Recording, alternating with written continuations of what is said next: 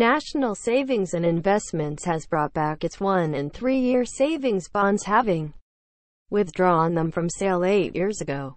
The news comes just days after the Treasury-backed organization increased savings returns, including premium bond prizes. On December 1st, savers can choose to tie up funds for 1 or 3 years with the guaranteed growth bonds and guaranteed income bonds. Both types of bond can only be bought online.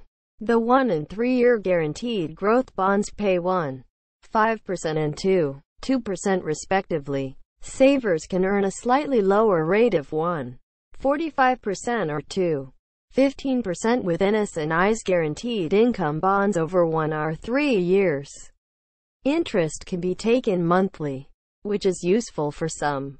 The rates on offer don't quite put NS&I at the top of the tables, and are a far cry from what they once offered. At their launch in 1999, the guaranteed growth bonds paid between 5.65% and 6.15%, depending on the balance.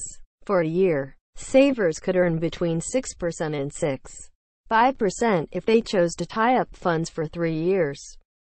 The income bonds paid slightly less,